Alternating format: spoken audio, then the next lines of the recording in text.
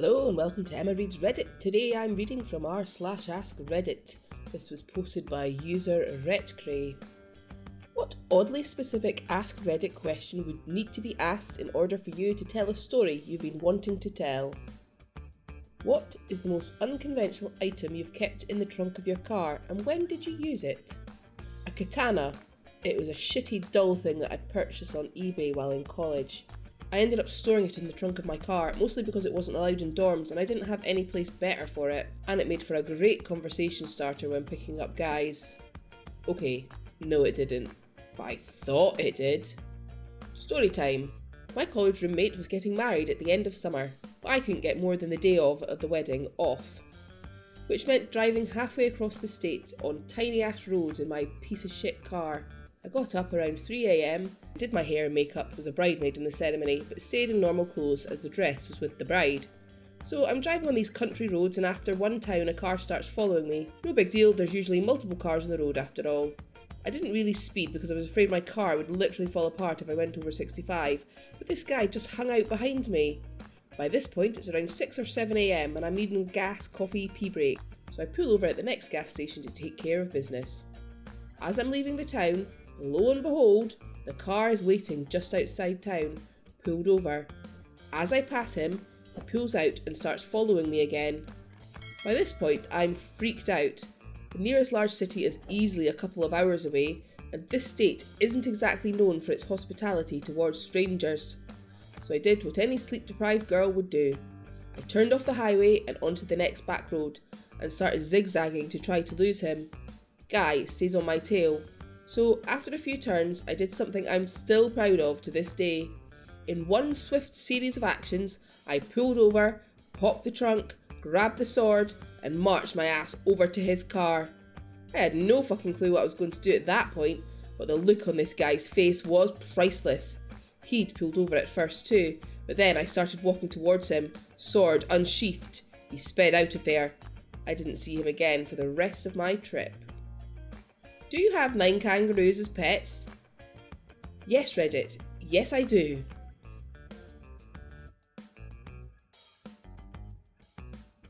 What is the strangest way someone has interrupted a wedding you have attended? My answer.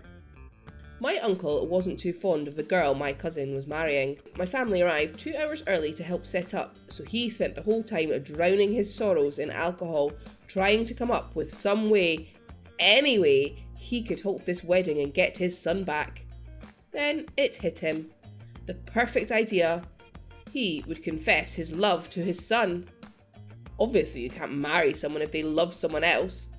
Pleased with his foolproof whiskey-fueled plan, he jiggled and wobbled his fat ass to the seat that was reserved lovingly for him.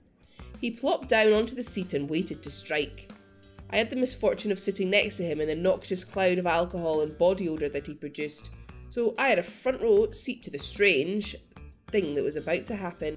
Fast forward to when vows were being exchanged. He was becoming more and more restless every second. He was running out of time. Without any warning, he hoisted himself out of his seat and yelled, "I love you, Eric! Don't marry her!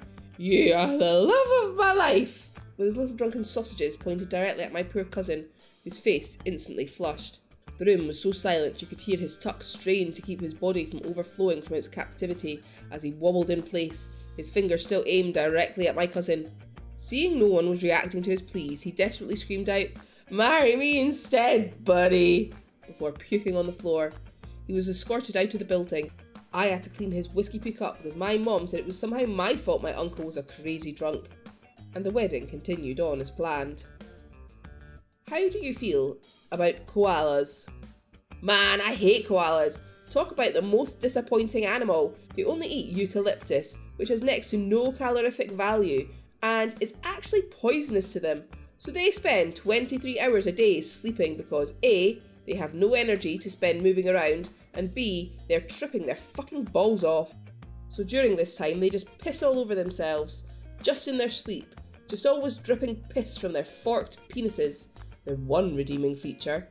So I was with this whole youth travel group in Queensland and we get to go hold a koala. I'm all excited, so we get there and they hand me this obviously piss-soaked and grumpy ball of coarse fur.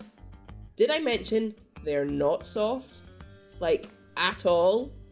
I would put koala fur somewhere around woodchuck hair for softness, and on top of that they have this huge bone plate down their back. Fucking bullshit! So they hand me this piss-soaked coarse hard ball thing with claws and then proceed to tell us about why koalas are endangered. My first guess was their habitat was being eroded or something. Turns out that they all have chlamydia and it's making them all sterile.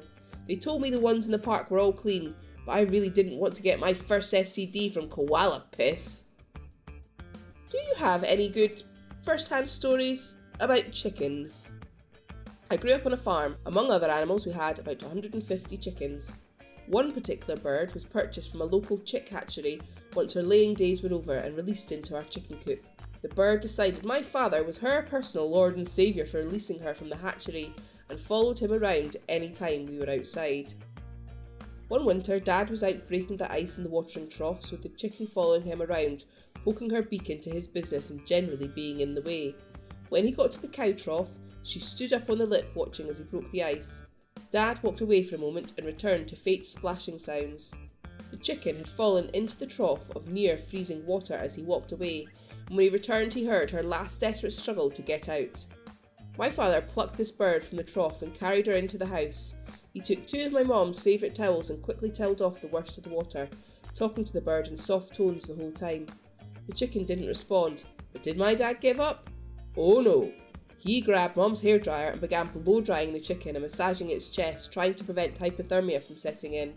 About 5 minutes into this, the chicken stops breathing. Without missing a beat, my father hands me the hairdryer commands, "Keep her warm," and proceeds to perform mouth-to-beak resuscitation.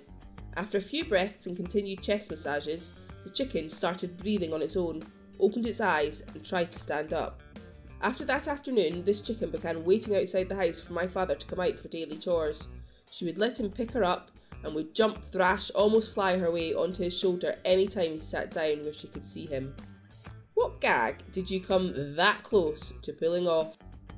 I wore a tuxedo and an obviously fake moustache to the DMV for my new licence photo. The lady at the desk asked me, "Is your moustache real?" I said, "Yes, of course it is." Through my smile I could feel the cheap glue unsticking. Score! Got in line for the cameraman. Cool black guy in line looks at me, laughs and says, "My man." I feel like a boss with sweaty palms. It is my turn now. The cameraman says, "Is that real?" I said, "Yeah, it's real." I've been kicking myself for years for not asking. "Is what real?" He lets it go. I smile, hold my bow tie with 2 hands in the shape of the shocker, and smile the shit-eatingest grin ever. He snaps the photo. "Put your hands down for this one." Sure, no shocker, this is awesome. Then his boss, Captain Grumps-a-lot, yells from across the room, "Take that off!" I comply. The cameraman is embarrassed and asks why I lied to him about the shag carpet on my upper lip. What have you managed to pull off when the odds were stacked against you? Well, I really wanted some chips at CVS, but the candy was also a good deal because it was after Valentine's Day. Being a man of great solutions, I decided to flip a coin. Heads? Well, that'll be chips. Tails? Also chips. If the coin lands on its side, I will get candy. Flip the coin in the air and it lands on the floor, bouncing about. It then proceeds to roll up to the wall where it falls towards it, ending up on its side. I got the candy, but was sad. Thank you for watching this video. If you have enjoyed what you've heard, please like, subscribe and hit the notification bell so you never miss any of the daily content from Emma Reads Reddit. See you tomorrow!